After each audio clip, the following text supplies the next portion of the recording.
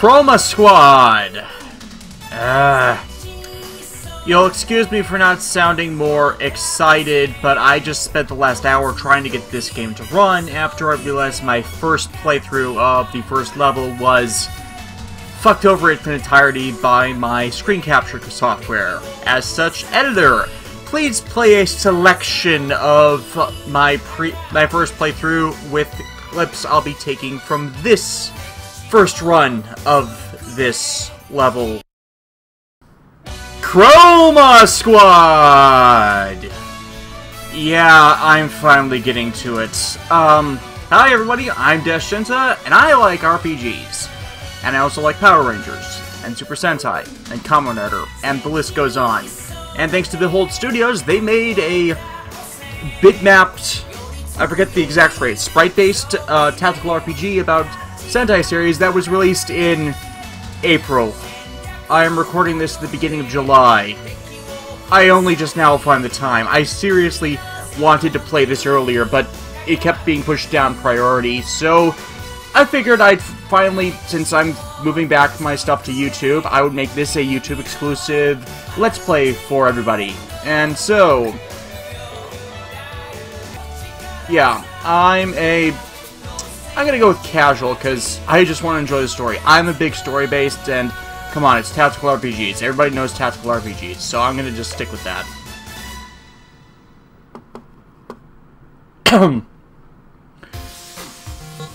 Once upon a time, at a TV show, just like any other. Yeah, I don't think they do it. Every TV show does as many effects as Power Rangers, Super Sentai, Kamen Rider, the list goes on, have done.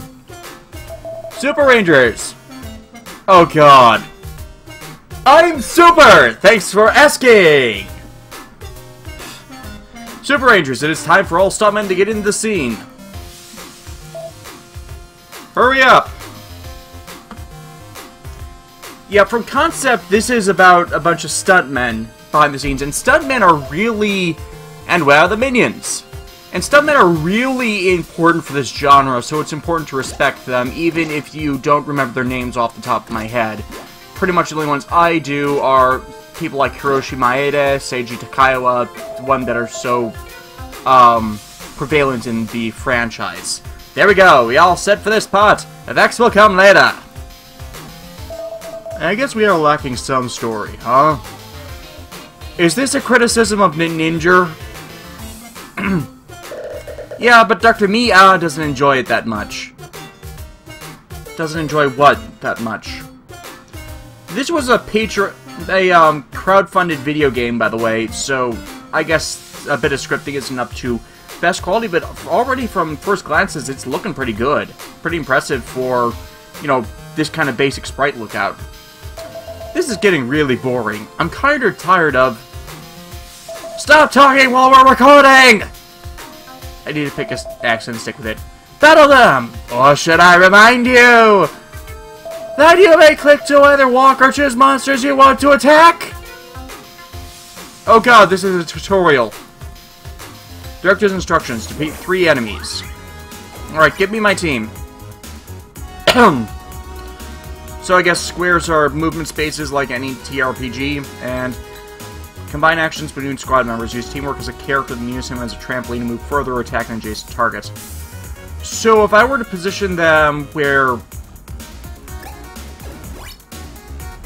the others can get to him, maybe I can pull that off. So why don't I place black here? And I guess we have a second move function. So I will click teamwork. And look at all the spaces we then get. I'm going to use yellow to attack. Wait. Wasn't I supposed to... Huh. Anyways, red gets the boost. And attacks. Blue boy is going to go for... This guy over here. Direction search completed. 400 audience points. And Pink's not being able to get anything bonus, but at least most of the team is together. Team tactics. Everybody has to stay close together. Squad's turn. Chroma, kick! Because I guess that wasn't really applicable because we haven't really named the team yet. Director's instructions. 3 enemies defeated. Yay! This is one of the best episodes I've seen so far this season. Then your show must be really, really awful. He always says that as long as we are defeating the monsters really easily. Wow, the stuntmen are self-aware. Well, I wouldn't say self-aware. Most people are self-aware. I'm just saying that, you know, they're criticizing their own work because they have the right to criticize their own work. I heard you! Now, I want some acrobatics. We can add some explosions to them later. Is this guy based on the Bruce Kalish or something? Explosions and special effects work are not good replacements for a lack of compelling fight scenes or story. Let me finish talking! Jeez. That was actually what I was saying. At the same time. You should use it teamwork! Damn, I clipped past it. You still don't get a word I said! Use teamwork and then click on those yellow cells! Get in position! Okay, we're ready.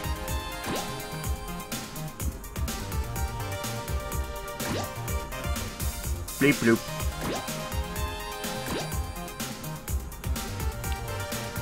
Ready to form team acrobatics. So, if I move him there, I can probably trigger a teamwork event with blue and pink. Yeah. There we go. Teamwork.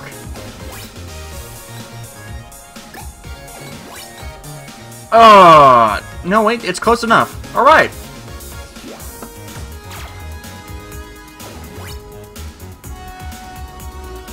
So let's move him here. And allow red to hit the far side.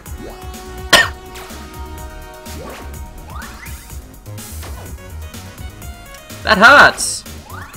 Wait, wrong voice. There we go. Additional teamwork. Can we even reach? No, they can't. Okay, so let's teamwork him and make a springboard for... Oh, unfortunately it doesn't work like that. That's unfortunate. Thought I could chain the teamworks.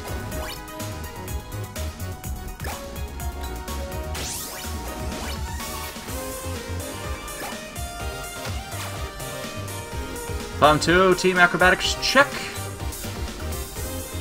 Cut! Another perfect scene. Be glad I'm here to tell you what to do all the time. Oh boy. Now show the audience some more teamwork! You know how it works? Attack it when someone is using teamwork next to it. I trust you guys won't hurt me.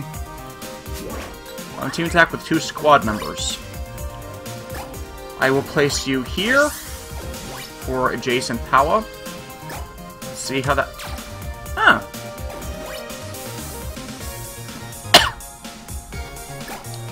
Let's show some teamwork from these guys. Double attack. Bomb a team attack, 2 members. Check. Great job! Keep it like that. I'm loving this. Move now so the boss can teleport into the set. Where's the big girl in the monster suit?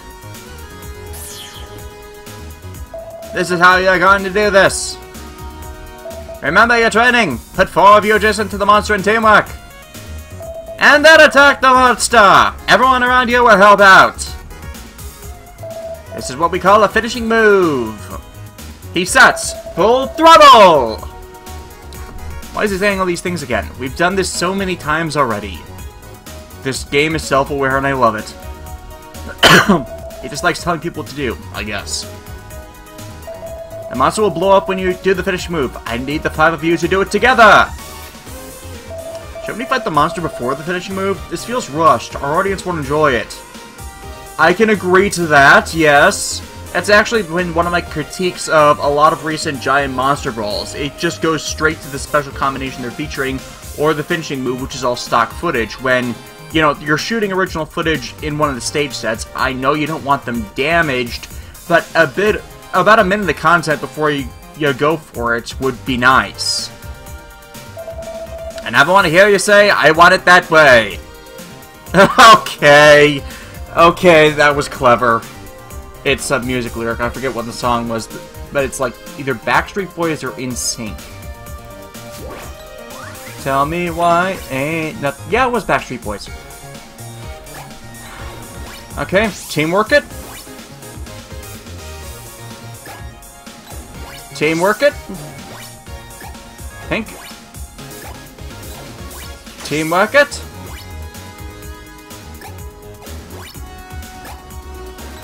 Teamwork it. He sets. Full throttle. Chroma power.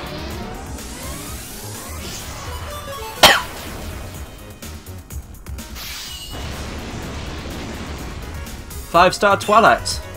Or something. Deep Marsh with fishing move check. You are so strong! Remember, it's a woman in the costume. Splendid! That's not even a word! Now for the grand finale, the huge monster explosion! No! Right, woman in the suit. No!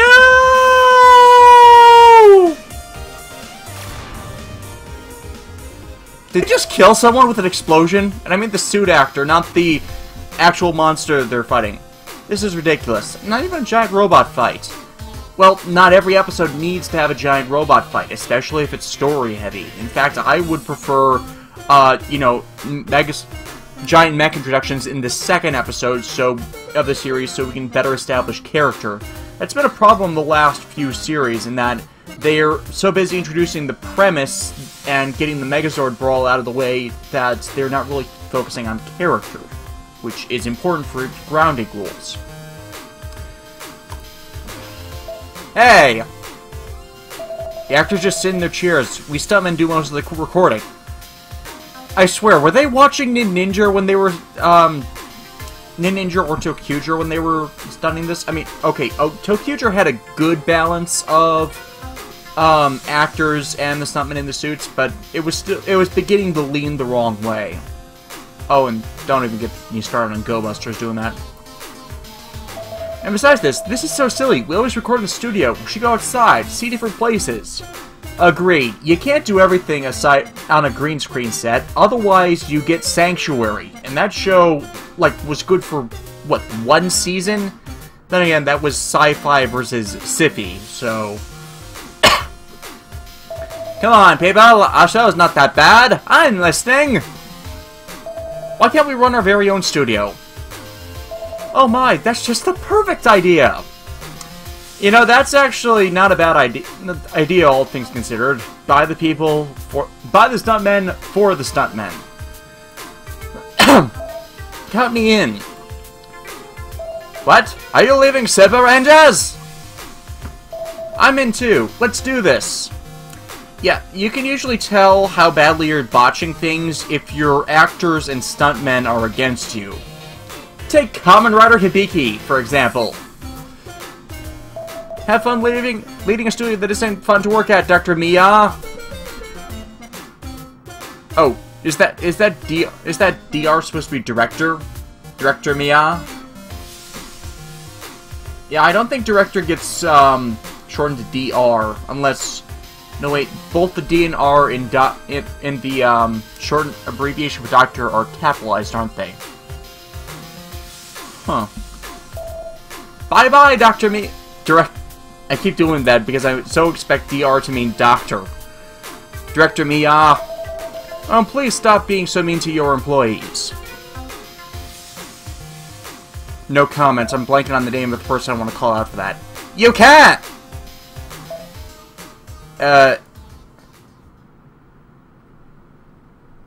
And then they run away. Flee! Flee for your lives! At least leave the suits at the door! Yes, because good stuntmen are so easy to replace. That was disconcerting. The stuntmen and Momo still dressed in their old studio spandex suits. They talked about how they could start their own studio and record the first episode. After a few minutes, an idea popped up! Michael has a warehouse not far from here. We could use it. Alright, that could be a start. That'd be just what we need. Let's go there now. Wow, they really didn't leave the suits at the door. But Dex, you know, that's kind of rude. Arriving at the warehouse, everyone got very excited because of its size.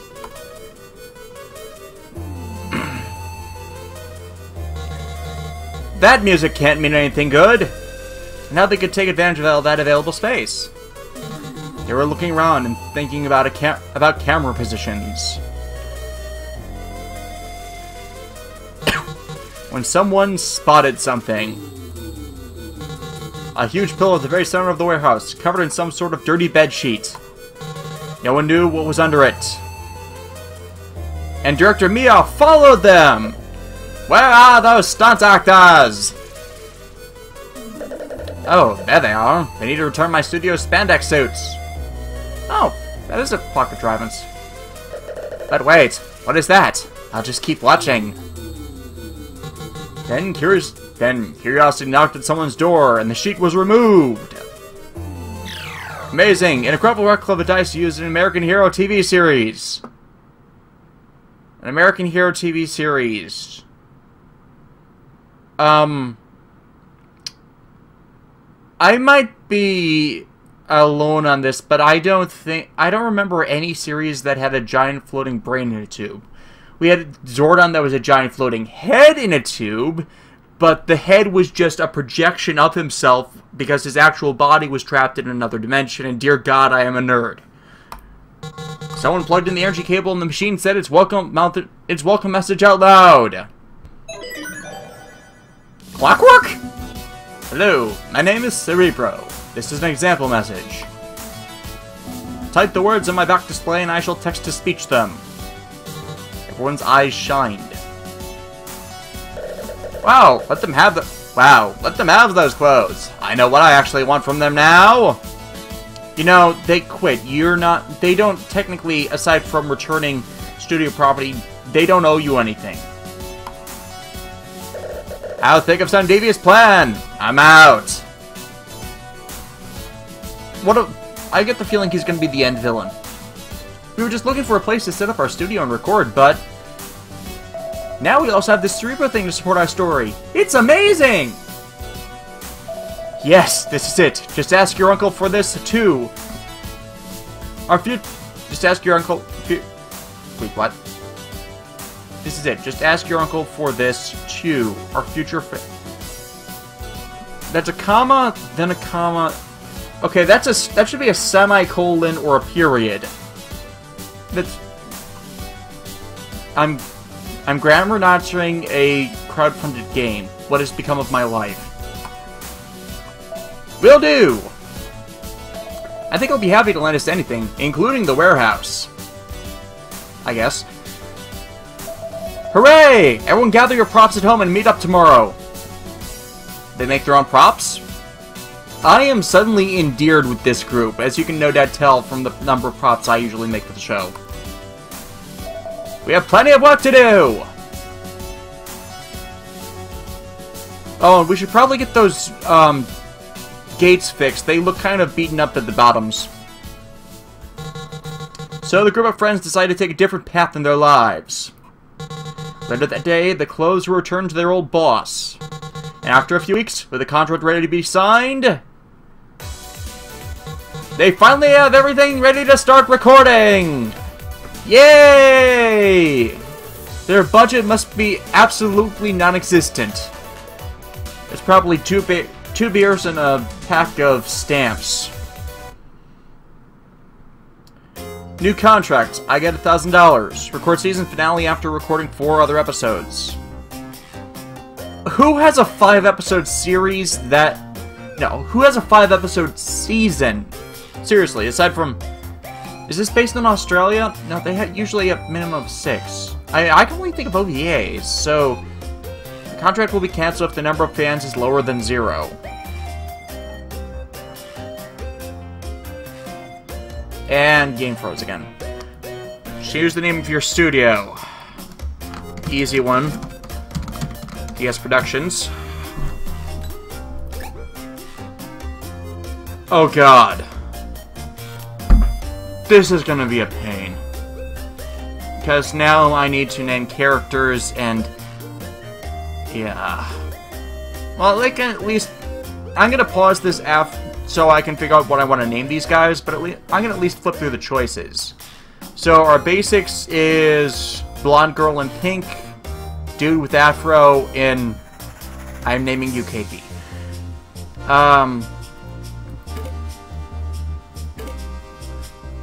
Scar? Really? World famous, this actress will attract lots of fans. Okay, so I gotta keep her on the stage. Basketball star specialized in flashy moves, with a flashy salary to boot. Dude Lee, trained on the mountains of China, is the lead actor in all major fighting movies of all times. Ha! Mao Shinmei, anything is a deadly weapon on this girl's hands. And Mei Yiram, expert in Muay Thai and kickboxing. I'm betting they all have differing specialties, like counter... well, I'm betting. Not betting, but they actually do have different specialties, so... let's flip through the choices. Evan Tyson, obvious joke there. Gus Fune, damage. Pandas are cute and lazy creatures who sleep all day unless someone tries to destroy the city. Slow movement, but bonuses to attack. Very nice. Michael Florian, a leader and problem solver. Kickstarter backer. I'm suddenly wishing I had backed the Kickstarter for this kind of thing, but it was probably just the high-end people that got in. Michonne, expert survivalist. This actress has survived hordes of fans. Heh. Asimobot. He is bound by only 2 of Asimov's laws. Yes, but which ones? I don't want to repeat the IMAX situation, sadly. Ryo Yoshi, a silent monk trained to move like water. Telemelia, takes care of his RV as well as takes care of our giant robot.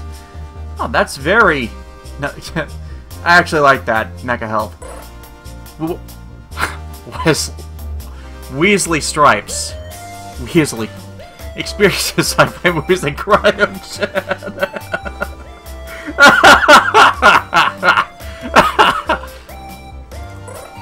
Alien color. He came from outer space. Von Andy. Plus movement, plus 10% attack, plus 15 audience per bone. Pretty boy. He's here just to raise your audience. Antitonic.